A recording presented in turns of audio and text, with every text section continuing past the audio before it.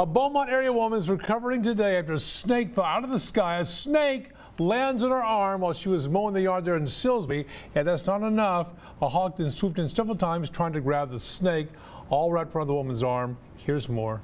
The wrap around Peggy Jones' arm covers the scars after a snake and hawk attacked her in her backyard.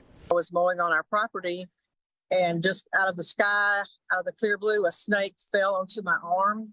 She says the snake held on tight. I began to sling the snake off of my arm, and he wrapped around my arm and just held on tighter. He kept striking in my face. He was striking my glasses.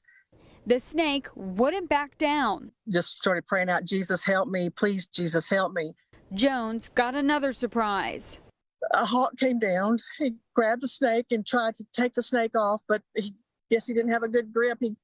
The hawk kept coming down. He came down about 4 times. He finally got the snake and took off with the snake. And I looked down and I was covered in blood. My arm was pretty tore up. Jones' husband rushed her to the hospital. I had venom all over my right eye lens of my glasses. Even the doctors had a hard time believing her story.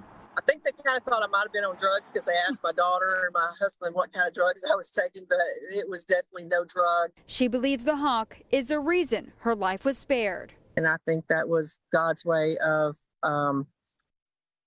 letting me live.